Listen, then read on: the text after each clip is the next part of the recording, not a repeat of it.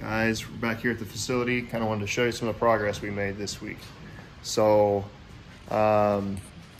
we got some of the sheeting put up in the bathroom. We are going to put a dairy board material over that, but we got that all sheeted. Got insulation hung and to help soundproof the bathroom and also the office in there. The spray foam guy came on Monday and Tuesday, and he spray foamed all the exterior walls. He will come back once this wall is framed in. He'll come back and spray foam that as well. We want to do all the exterior walls to get that good and insulated. And so yeah, he'll be coming in back at a later date once that's put in.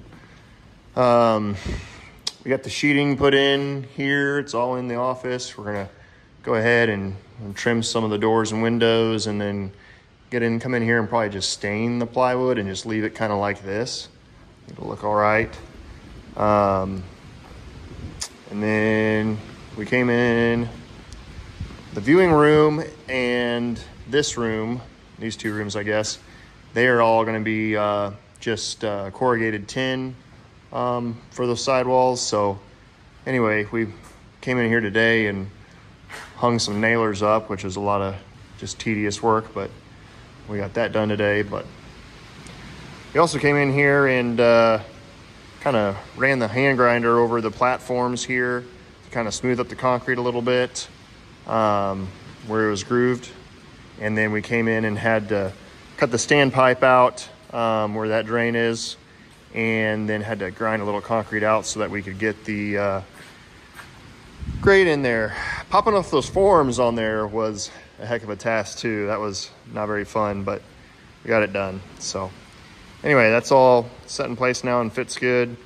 And hopefully on Monday, we will be able to set the robot in here. So.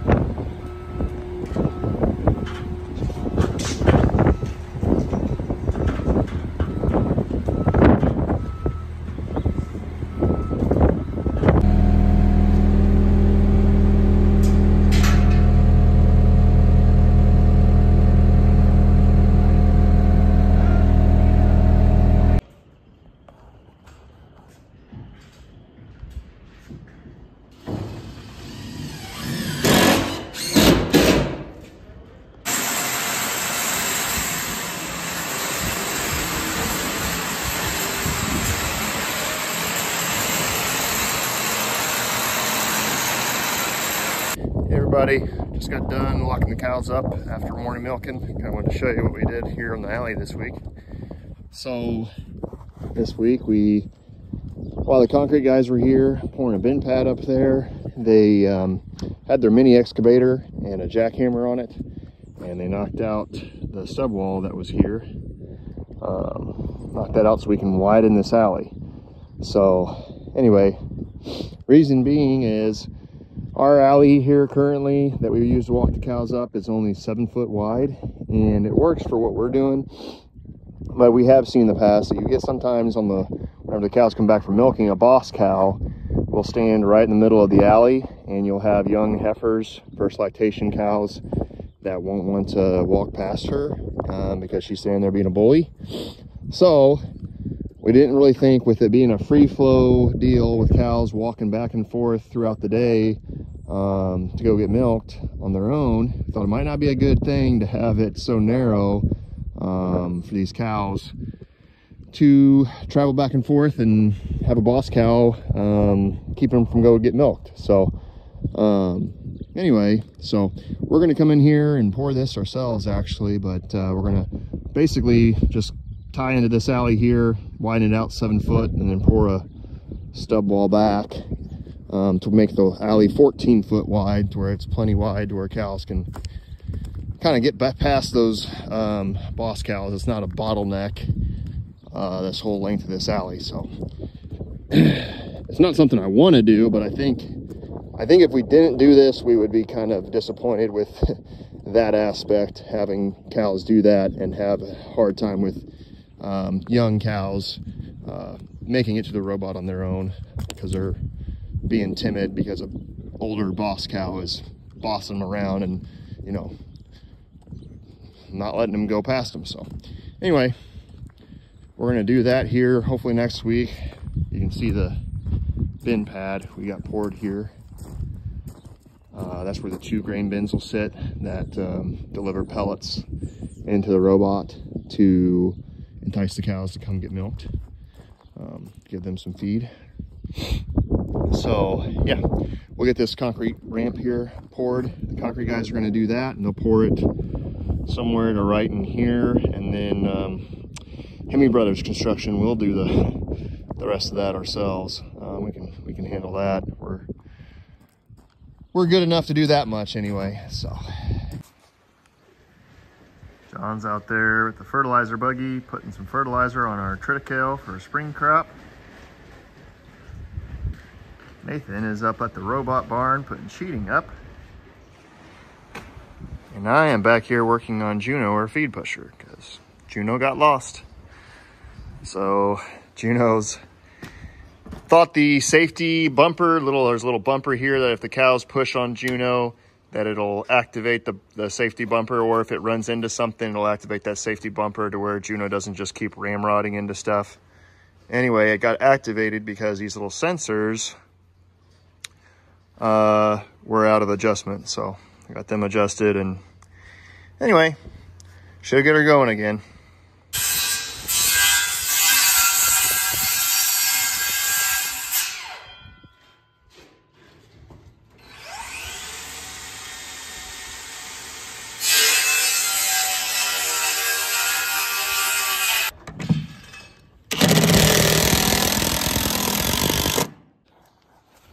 Hey guys, we're in here at the robot barn. Kind of wanted to show you a little bit about the robot. So we got her set in place there on Monday. Today's Saturday. When the guys put her in, they went ahead and put some epoxy down there at the leg. We'll epoxy the rest of this floor in the pit at a later date, but they kind of did that right away to make sure she's good and level, and I guess to protect those legs as well. So anyway, so this is the arm on the robot that actually attaches the cups and preps the cows. So these brushes are what cleans the cow, cleans the cow's teat, and my finger is the cow's teat. These will spin and clean the cow's teat that away. And then right here, this is where the cups will actually attach to, is these couple of 4 hoses here. And the robot will actually, arm will go and attach the cups to the cow, so to milk her. So anyway, and then you got your computer screen over here where you can look at anything and look at all the information on the cow and whatnot. Right there, control the robot arm. And anyway, then whenever the robot's not being used, it comes over here and pushes to these wash cups, and it'll sanitize those milker cups in between each cow. So kind of keep any mastitis from being passed from one cow to another. So anyway, the way it works, like I said, there will be a wall built right where this deck plate's put, right here. We'll be building that wall probably next week. And anyway, so the cow will be on this side, and the arms and people are on this side. So the cow walks in through this gate here. She'll walk in and stand right above this mat. And then the front part here, the feed line will be running here overhead, and feed will dispense into this bowl. If I can pull this thing out. Yeah. So this is like the front gate, I guess, and there'll be feed in this bowl, and the cow will stand here and eat her grain pellet while she's being milked. And then after she's done being milked, this gate will just pull back inside here. Oh, it's kind of going in there slow. Anyway, and then the cow walks straight out, and then the next, it'll dispense pellets for the next cow that comes in, and then shut again and be ready for the next cow. So that's kind of how it works. The cows, like I said, will wear like a ID collar, and you can see that above right there. That's what, when the cow walks in, that little gizmo above there will identify the cow. And then this, I believe, is what tells the robot that the cow has exited the robot. So anyway, kind of a little neat technology there, I guess. But and for you, those of you that wonder if a boss cow will stand right here and try to bully cows that walk out, there will be a one-way gate outside here, so that way a cow can't just stand right there and block the exit of the robot. So anyway, so yeah, we got a little more done this week with the sheeting. I don't believe last time I showed you guys anything in here. We had that all up. We had some more plywood put up there. Another thing we did this week, there will be a big 10-foot fan that'll hang from here. Nathan went up there and mounted that bracketing earlier this week. So that way they'll come in next week and put the poly ceiling in, and they can frame around that. So we got some more tin put in that room. We did a lot of that ourselves. We've been doing all this ourselves the last couple of weeks, I guess. So we got that tin wall put up there. We just kind of, in between chores, has been a little slower going, but made some pretty good progress. We didn't get any, got some trim put up around here, but didn't get any tin put up here yet. So anyway,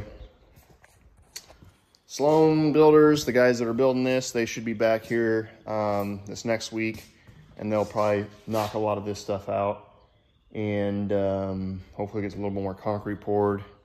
Hopefully we'll do a little bit more pouring of concrete ourselves, maybe set some bins, get a lot of progress made. So anyway, I think that'll be it for today.